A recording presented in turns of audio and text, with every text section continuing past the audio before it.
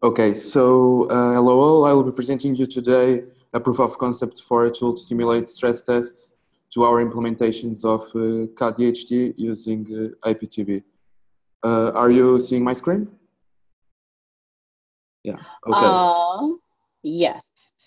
Okay, so I will just paste the, oh, I can't go to the, So we can see your okay. screen. Yeah, it's just to set the URL. Okay, so how do I close this?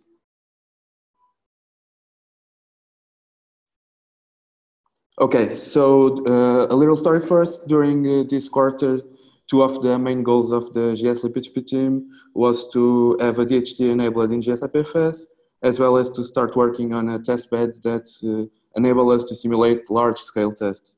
So in one side, we wanted to guarantee that the DHT was good enough to be enabled in GS-IPFS, and in the other point of view, for the test bed, we wanted to have a proof of concept of how we would test the DHT. Before going into any technical aspects, myself, Jacob, and Cole, we host a Testbed Weekly Sync every Tuesday at 6 p.m. Lisbon time. If you have some ideas or you want to contribute or know what we are doing, just welcome. You are welcome to appear there. Okay, so starting in this iptb-dht test. So the main goals of these simulations is to test two different workloads through the use of 7 different parameters. First, we can test the shared intensive workload that aims to test the DHT with frequent peers being connected and disconnected through the network, while the lookup intensive workload aims to test the network while putting and carrying a lot of data. So requirements are pretty easy, just to have installed IPTB as well as GS-IPFS and Go IPFS CLI. Just one thing important, GS-IPFS has not yet the DHT PR merged. So if you want to test with the GS-IPFS, you should use this PR in here. Okay, so we have two different commands. The first one is simulation, while the second one is statistics. The simulation creates a JSON file with the results that we can observe with the statistics. However, the simulation also runs the statistics in the end. So we basically just want to use the simulation. Okay, so I will demo you now this. I will start by showing you the helping menu. Okay, just getting the other one.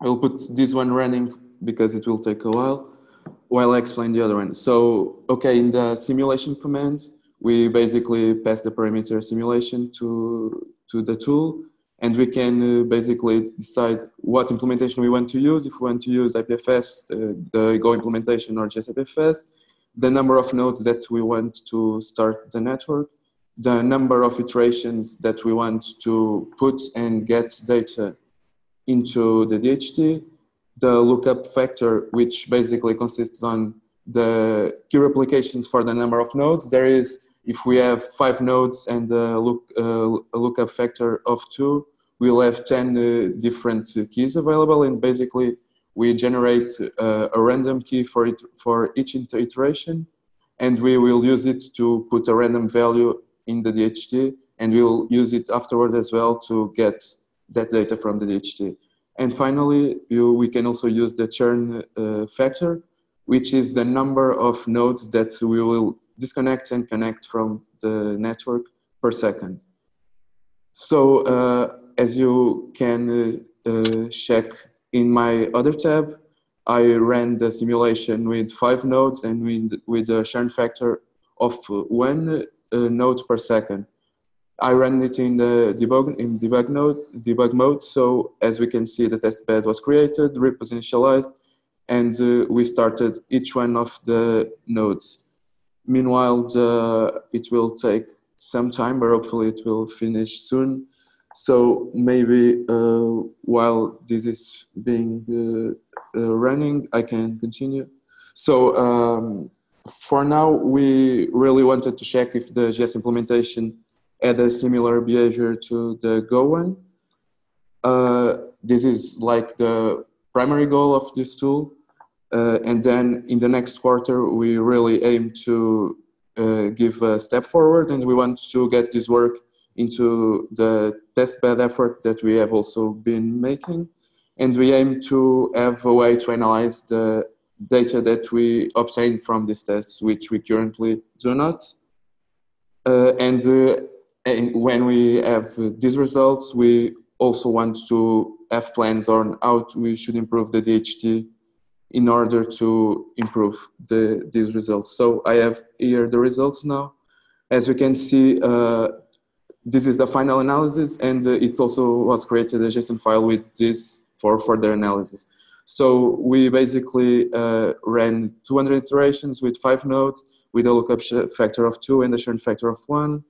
So for the put commands in the DHT, we got a round trip time of 278 milliseconds on average, and we have just 6 failed offline puts, which basically were due to we selected a random peer to put data, but that random peer got offline in the process.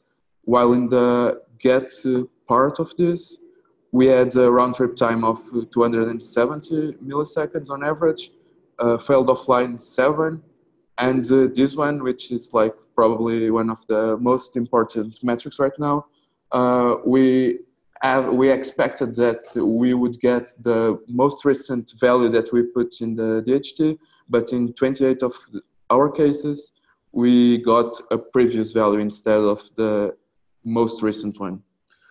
Our goals with this tool is also to have more parameters that we can add, as well as get more metrics from these simulations.